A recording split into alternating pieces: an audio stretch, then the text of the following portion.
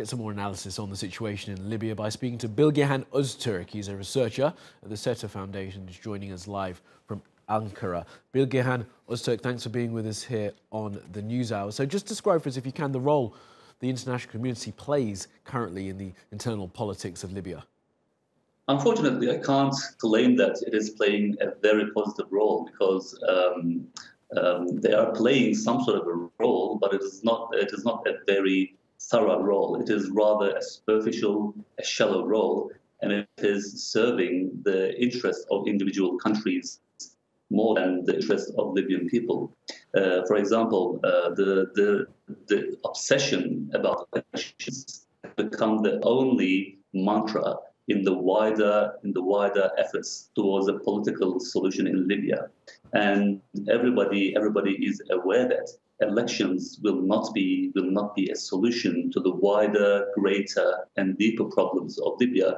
But every single actor which are intervening in Libya is following this slogan, and it is insisting for this outcome. But it is far from being able to solve the very deeper problems. And there are discussions, there are fierce power struggles within Libya, and elections, unfortunately, became an element within that power struggle and discussions.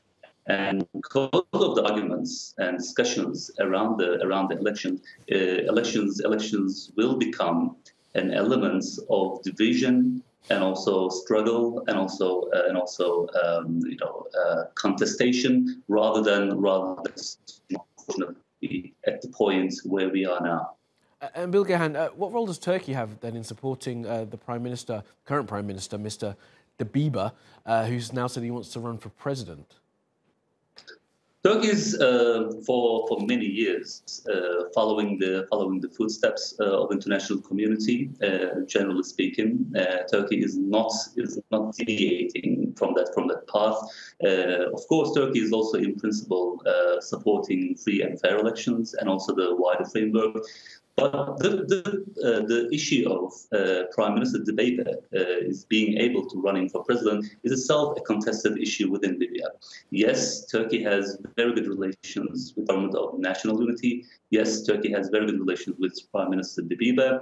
And theoretically speaking, Prime Minister Dbeibeh being able to run for president and winning the elections would be serving Turkey's interests. But it is also undermining the wider framework for a Libyan political solution, which is the LPDF, Libyan Political Dialogue Forum roadmap. And the roadmap itself banned the ones who were a part of government of national unity and the Presidential Council from running for president. This is actually part of the general problem, as I mentioned earlier. Yes, we set some rules in the political solution as the international community, but we allow certain actors to undermine those rules and procedures. And this Prime Minister Dbeibeh's running for election is not only the only one. There are other examples of other actors undermining this process, and basically international community is allowing for this.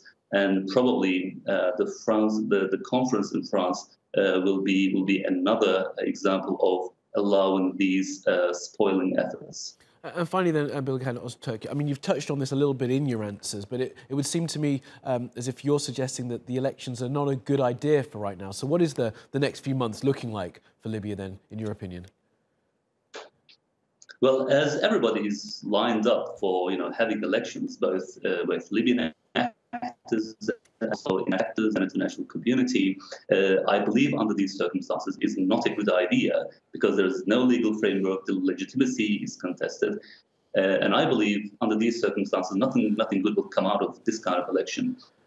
But there are reasons for having elections in the next couple of months, as everybody is, especially I'm talking about the external actors, pushing for having elections. It is likely that we will have some sort of an election on the 24th of December, but it will neither be fair nor free elections. To give some examples, some politicians, even the Prime Minister of the country now, cannot even travel to Benghazi as a prime minister and also visit other cities. And this applies to other Western Tripolitanian actors too. They can't even visit other cities, they can't even campaign there. And there is no assurance in the eastern and southern region for the election security.